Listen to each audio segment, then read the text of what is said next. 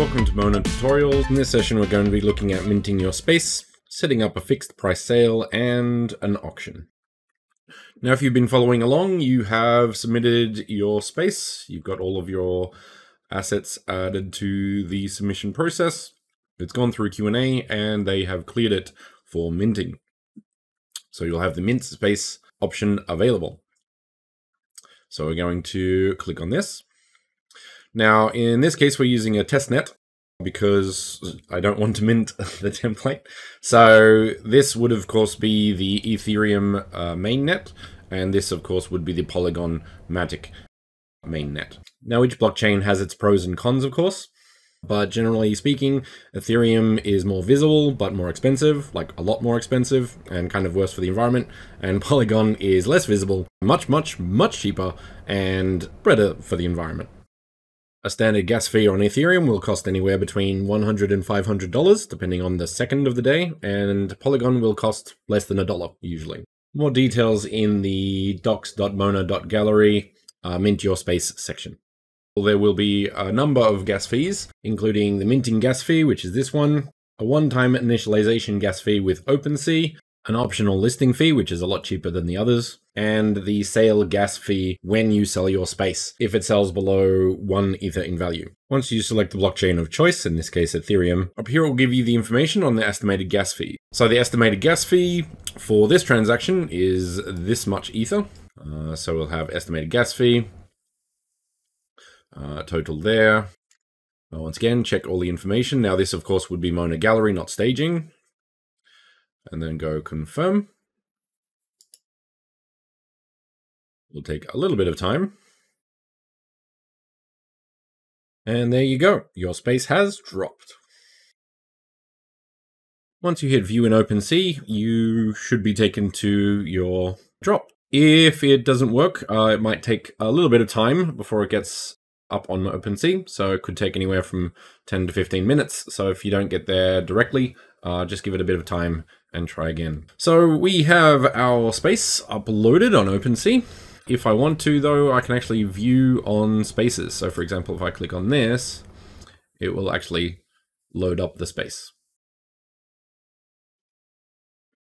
So we have that.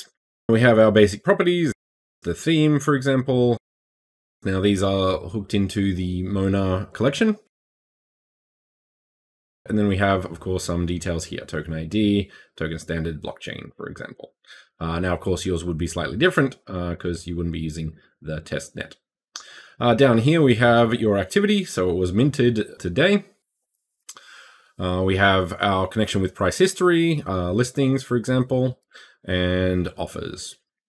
Now, if you want to sell your space, you will want to go here.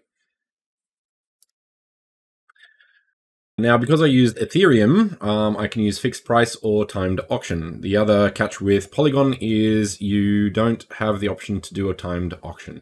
So keep that in mind. So let's say, for example, I want to do a fixed price. I can put, let's say, this template is worth at least 100. You can set how long you want to set the fixed price for before it gets accepted. So for example, you could do a short 3 or 1 week. If you want to, you can, of course, end it whenever you like. So a 5-day period, as that option is not there. So let's do that. 6. There we go. 5 months. Nope. We're using that calendar. Okay. 26 and 1. There we go. So we have a 5-day auction. I can do time as well. We have some more options. We can sell as a bundle.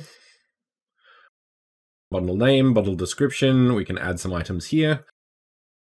And we can also reserve for a specific buyer. So we would actually be able to, this item can be purchased as soon as it is listed by this particular address. So lots of options there.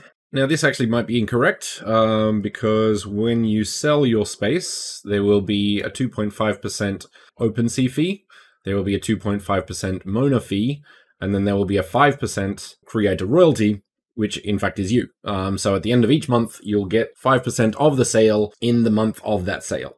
So don't freak out when you lose 10% of your sale when you sell it for the first time. And this is one of the benefits of Ethereum. So because there's more visibility, there's a higher chance that your space might be sold on, and therefore you will get that creator royalty.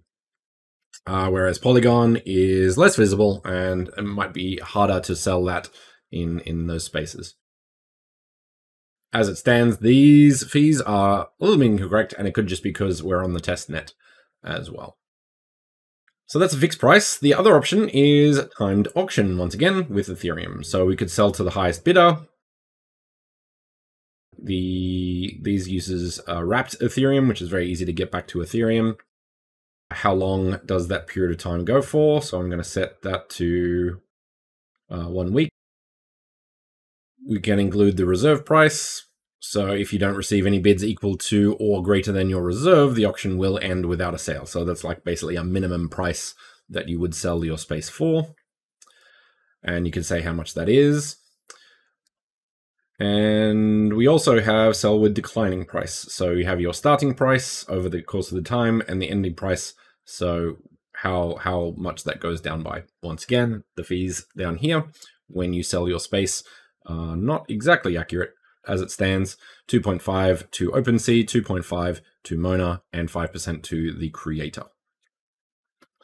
So these are your options with fixed price and timed auction.